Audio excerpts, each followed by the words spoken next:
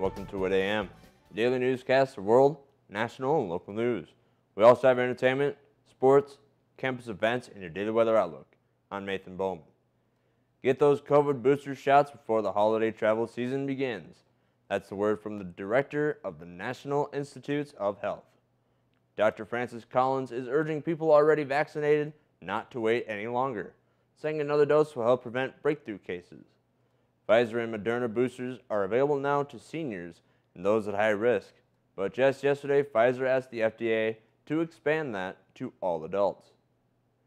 Start preparing now. The Thanksgiving travel rush begins 2 weeks from today, and this year will look a lot like 2019.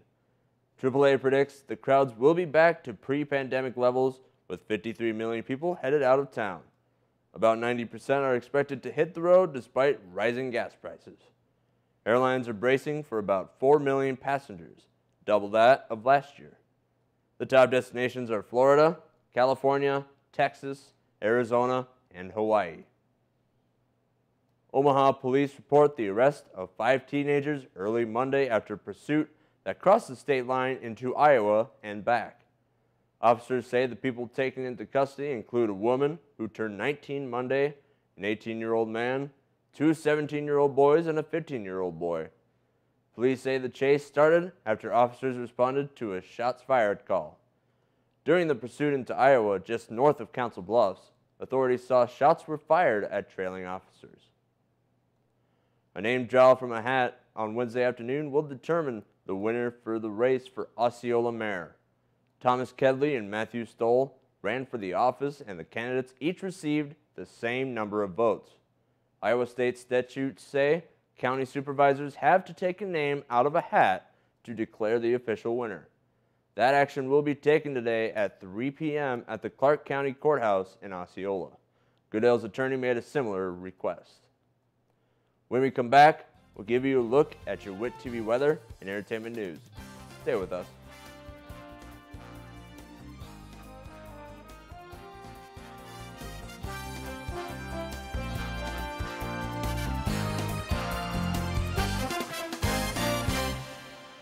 The day we've all been dreaming of is approaching, when life gets back to normal. But we're not there yet. So please, everybody, do your part. Get vaccinated against COVID-19 as soon as possible, because that's the best way to protect you. Protect them. Protect everybody. It's the best way to get Iowa back to normal. Find a COVID vaccine location near you at vaccinateiowa.gov. Myth. I can party with people as long as they don't have symptoms. That myth is false. As we've seen, up to 40% of people who have COVID-19 are asymptomatic and can pass it on to others. So I'd recommend avoiding any social parties, especially indoor ones.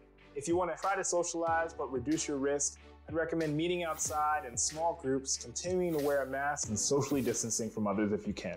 Then together, we can keep COVID-19 out of school. For ways to keep your community safe, go to backtoschooltogether.com. Welcome back. In entertainment news, the creator of Squid Game says Season 2 is coming. The fictional competition series has become wildly popular on Netflix since launching in September. The creator doesn't have any concrete plans for what will happen this upcoming season, but he says everyone's favorite characters will return. He previously told Variety that he would consider bringing on more writers and directors if the show became popular. A recent study is ranking the NFL fan bases most likely to start a fight, and the Philadelphia Eagles are topping the list. USBets.com reports Eagles fans were also most likely to win a fight among the 32 fan bases after surveying fans and compiling data on weekly incidents in the stands.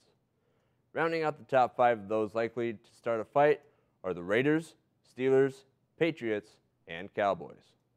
Seahawks fans were found to be most likely to stop a fight. And now taking a look at today's weather. Today we should be seeing some rain mainly after 1 o'clock with a high near 51. Tonight the rain will be clearing out after 8 p.m., bringing in a low around 35. And tomorrow for Veterans Day, we'll be back into the sunshine with some breezy conditions with a high of 48. Thanks for joining us. Be sure to check up on the latest WIT TV programming at our website and our YouTube page. Enjoy your day.